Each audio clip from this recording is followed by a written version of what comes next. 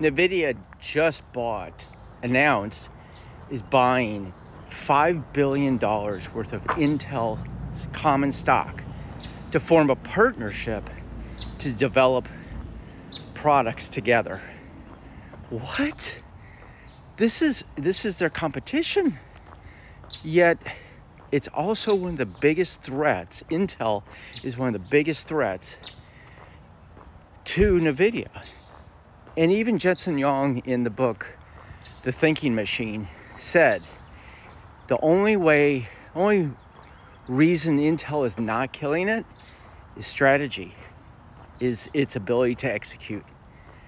And so what now you're seeing, yesterday, China came out and told all the companies in China, you can't buy from Nvidia anymore, which sunk the stock back down to its put wall, which if you don't know what that is, you should subscribe to the Best of U.S. Investors and get the daily Gamma report.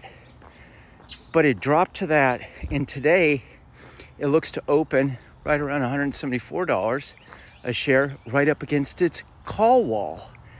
Whoa! And it's all news driven, yet the option market is telling you this before it even happens. This is crazy. We saw this in the S&P 500. We saw it come down to its gamma flip line around 6,600.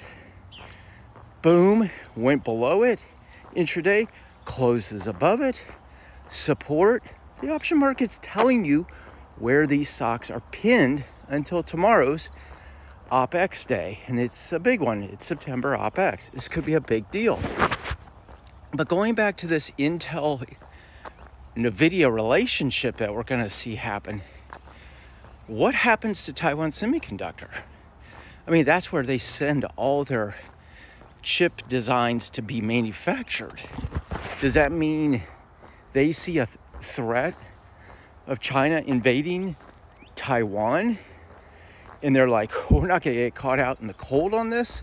We're going to start dipping our toes in the water with Intel, and we're going to see how this works.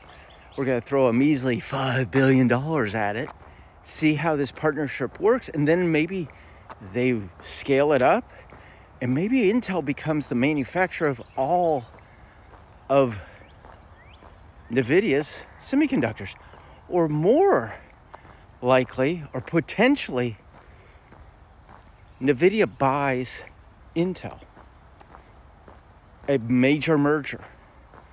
Then they have the ability to manufacture. Then they don't have these geopolitical fights, Nvidia that is, to deal with.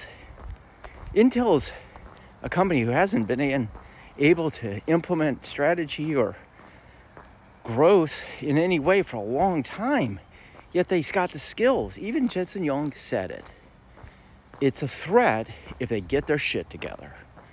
Well, maybe this is, Jensen is seeing the writing on the wall and saying China is the biggest threat to Nvidia's business, because they could walk into Taiwan and take it over and then shut Nvidia out. You look at the support Alibaba's getting now with their chip designs and implementation in China. Who do you think controls Alibaba? China government. So I believe what we're seeing is a bring it all back to the United States movement, and it's being led by one of the wealthiest companies, market cap companies, and one of the smartest CEOs when it comes to strategy and development. Read The Thinking Machine. Great book. I'm halfway through it. But even being halfway through it, I'm like, oh, I get it. I see where Jensen's going. I see where Nvidia is going.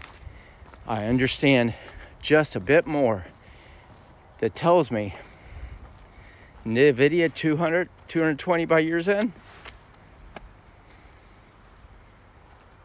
Have a great day. Do your best. Subscribe to the Best of U.S. Investors. 14-day free trial. Link in the bio. Live loud.